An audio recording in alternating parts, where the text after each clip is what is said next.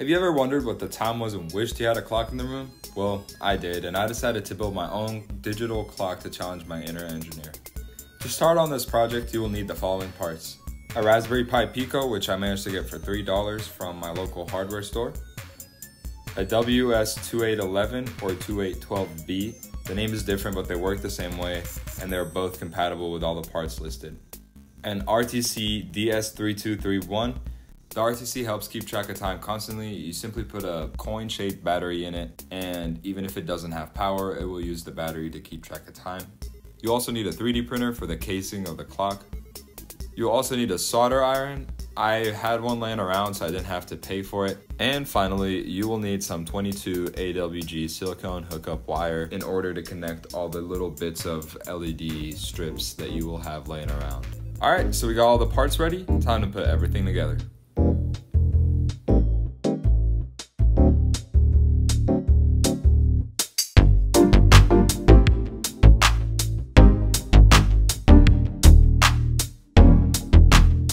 Alright, so to get things started, I had to quickly learn how to design STL files, and this is what I was able to come up with.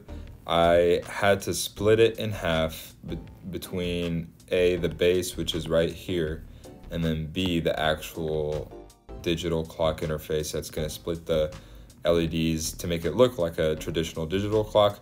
The way I did it was simply designing it with my iPad over here.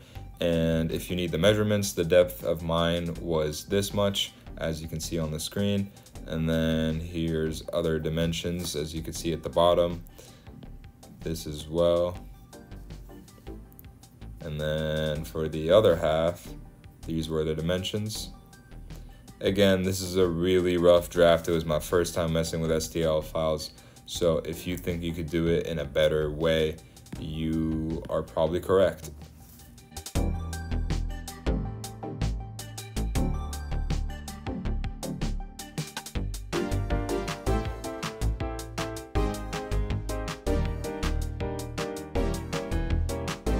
Alright, so once you got your STL files ready to go, make sure you print them on your 3D printer and you are good to go to the next step.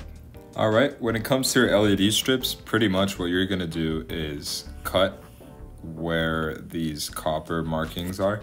And for me personally, I decided to cut to get 2 pixels per LED segment. So pretty much you got your clock right here with your segments, and what you could do is either have 1 LED here per segment or 2, which is what I did. I had 2 individual LEDs per segment, so pretty much I had to cut right here and right here as well. Once you get your bits done, that way you can have 2 LEDs per every segment, you are ready to go to solder them on the board by soldering the markings. So ground would go to ground like that, data would go to data, and then 5 volts to 5 volts. Pretty much this is just power that the LED strip is going to get from the Raspberry Pi Pico. This is ground that's also going to come from the Pico, and this is data that's going to be transferred from the Pico. This is how the LED strips know when to turn on and turn off.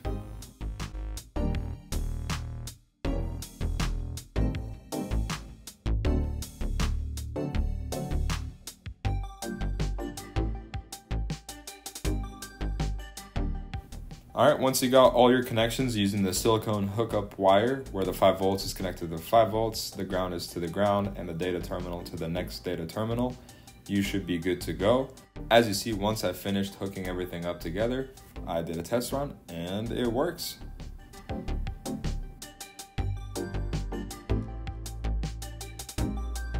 So after making sure that the lights work perfectly, now it's time to get the top panel and glue it on top of the LEDs. Since I had limited resources, I just used a hot glue gun as much as possible to put it together and use electrical tape around the 2 layers in order for the light not to leak out. This is how the final product should look like. As you can tell, the segments are separated nicely by the top layer that we printed out.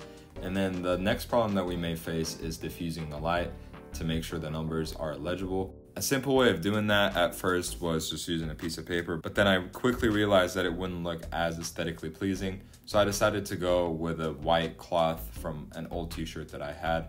I cut it up and I put it together.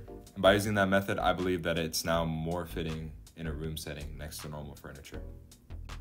And for convenience, I made sure that I coded several settings for the brightness of the clock and colors as well.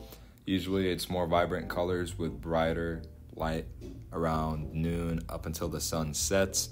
That's when you usually need the clock to be the brightest. And then it would dim down a little bit to around 50% of the capacity from around 8 p.m. up until midnight. And once 1 a.m. hits, the colors change into more friendly colors. That way it doesn't bother me and limits blue light. And the brightness drops to the lowest point possible. That way it's not annoying to your eyes while you're trying to sleep.